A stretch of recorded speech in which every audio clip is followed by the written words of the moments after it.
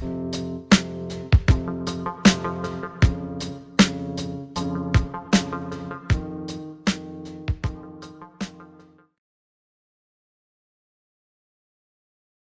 had 30 years of inflation in this country, and of course there are great arguments over whether inflation should be 6%, 8%, 2%, 12%, 20%, whether a little bit is good or it should be a lot.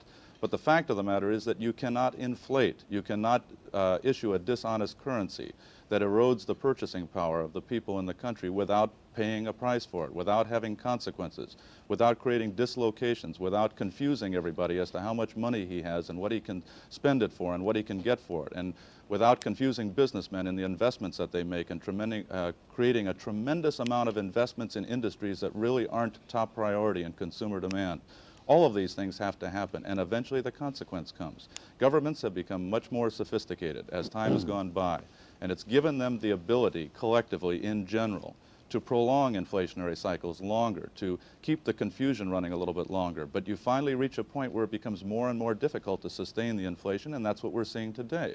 We're seeing massive doses of money pumped into the economy, and then massive retrievals of it. In effect, they're not really taking it out, they're just slowing it down, and it creates the same thing. But this is what has become necessary as we come towards the end of the inflationary cycle.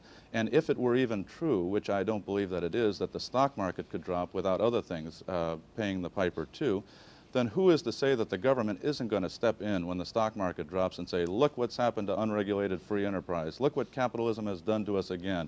Boy, we can't afford a free economy of this kind. We're going to have greater controls, wages, prices, so forth and so on. A stock market crash, because it's always equated with a depression, as the cause of a depression, would be the symbol or the signal to government to step in and say, look, we're almost about to have a depression unless we do something quick.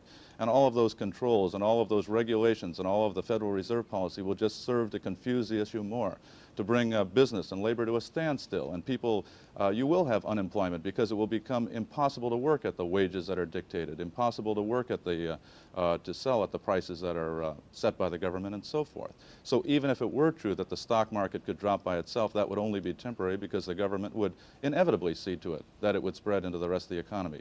And I'm not suggesting, incidentally, just in case I'm misunderstood, that there is somebody up there in government who's got his finger on a button and he just can't wait to push it and the button says depression, and that the government is just anxiously trying to bring it on. What I'm saying is that governments misguidedly bring on depressions and governments misguidedly prolong depressions.